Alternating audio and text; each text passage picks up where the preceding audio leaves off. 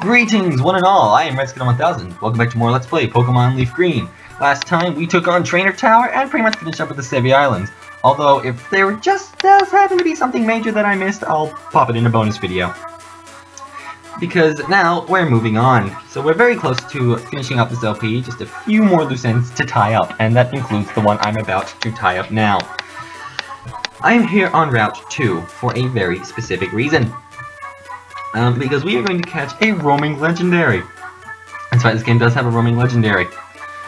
Who is it? Most of you probably know who it is, but those who don't, I will leave it a surprise until we find it. So, there's a reason I'm here on Route 2, and it's because there's a strategy I like to use for catching this roaming legendary. I'm not the one who came up with this strat, I've just seen it used on videos, but it totally works, so I'm gonna show you how to do it. But you probably already know, but I'm going to show you anyway. So, first thing to note is the roaming legendary is level 50. So you want to go to a place that, you know, where the wild Pokemon aren't at level 50. And I'm here on Route 2, where the wild Pokemon are level 5. So I think we're safe. Anyway, the next thing you want to do is you want to have a Pokemon in the front of your party that is above the level of all the wild Pokemon in the area you're going to be hunting for the roaming legendary, but below the level of the roaming legendary. So in this case, we want it to be below level 50, but above level 10. And this Fearow fits the bill perfectly. It's level 36. That's great. So when I'm in the front of the party, and what we want to do is, for those of you who watched my Ruby Water Monotip run, I'm pretty much doing the exact same thing I did to find Latios in that game. So yes, I'm going to... You want to buy a lot of max repels, or super repels, whatever you buy, just you want to make sure you have a lot of them. Unless I get insanely good luck like I did in my Ruby Let's Play, but I don't know if that'll happen. Because I did a test earlier to make sure this roaming legendary will show up, and it did show up eventually, so yeah. Anyway, what we want to do is we want to pop one on, and then run through the grass. Now what this does is it means we won't encounter any of the wild Pokemon in this area, because our Fearow is higher level than them. And as we all know how repels work, it keeps away Pokemon that are higher leveled, that are lower leveled than your lead party Pokemon. So since every Pokemon in this route, normally, is lower leveled than our lead party Pokemon, we won't encounter anything. But we want to encounter something. Because the roaming legendary. So the way roaming legendaries work, if you don't know, is every time you sort of like screen transition or use fly or anything like that, it'll just switch locations randomly, just bounce around the map. It's also worth noting that this roaming legendary will only be around the Kanto mainland, so don't go searching the Sevii Islands. It won't be there. So what you do is you run around in this grass for a while, not too long, probably about, I don't know, 100 steps, maybe just back and forth, 10 to 12 times, which isn't 100 steps, but whatever. Yeah, you don't necessarily do this on Route 2, but this is the place I like to do it. Works for me. And if you don't find it, enter, exit. This will change the position of the roaming legendary, and just try again. So we're gonna run and repel the effect we're off. So whenever that happens, just pop on another one. That's why I want to bring a lot. Okay, so we're not finding anything. Bummer. So we're gonna enter. So this place is good because this little entrance here where you reset the area, it's very close to the grass. That makes it very, very nice. Still not finding anything. I don't know, this could take a while. Sadly, it doesn't look like I'm gonna get as lucky as I did in Ruby with the roaming legendary. It might take me a little longer to find this time, so what I will probably do is I will just, I'll cut to me finding it. Unless I say something awesome while I'm searching, in which case I'll put that in, but, you know, I won't, like, bore you guys with just me running back and forth, and that's gotta be boring. So, I will be cutting away, and I will see you when I find this Entei.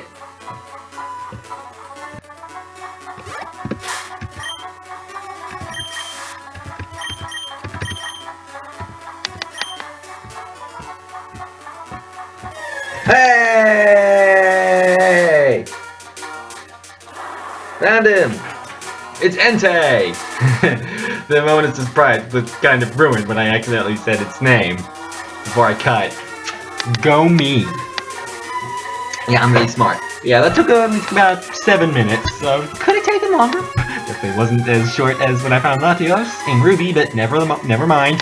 We have found our Entei.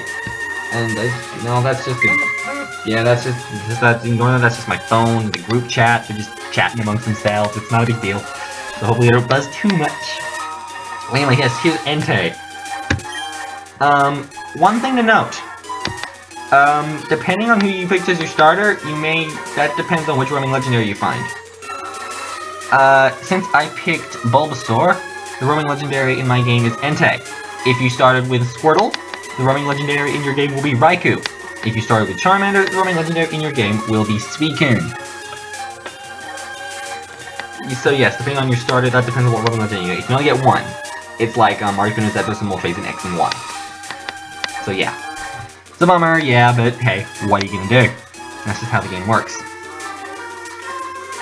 Also, this will not appear, I believe, until you defeat Team Rocket on the Sevii Islands.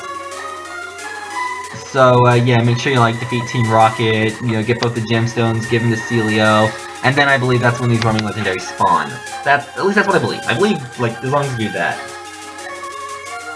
then they should spawn, but I think it might also have something to do with taking Team Rocket out of Icefall Cave on 4 islands, with Lorelei and stuff, so just do both, just do both those things and you should definitely be good,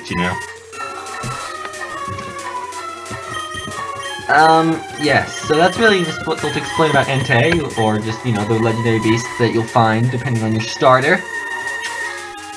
Now, what I'm going to do, I'm going to use Mr. Master Ball here. Because we all know the thing about roaming legendaries. That's the thing with roaming legendaries, if you don't know, is they flee. Pretty much instantly. As soon as they can, they flee. And if they're really fast, they'll flee before you can even get an attack in. So unless you have an ability that stops Pokemon from fleeing, or a move that stops Pokemon from fleeing, roaming legendaries will flee. Instantly. First chance they get. Even if you put them to sleep, they'll still flee. Which makes no sense, but it just happens. But yes, so I'm going to use my Master Ball on them to make this a little easier. I realize that there's another legendary I'm going to catch later, that it's going to be pretty aggravating to catch it without the Master Ball, but at least that one doesn't run away. So, yes, I'm going to try my luck there with, Ultra Ball. And there's another reason I'm using the Master Ball here, and I'll explain that, once I've caught it. But for now, let's do this puppy.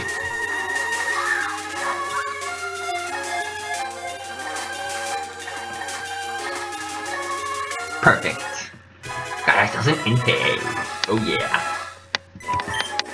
That was added to the Pokédex. Entei, the volcano Pokemon. Volcanoes erupt when it barks. Unable to restrain its extreme power, it races headlong across the land. Cool.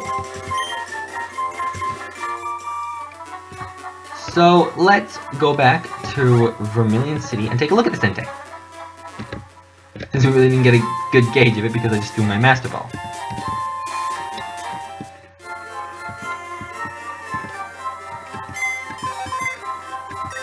Alright. Here it is. Summer.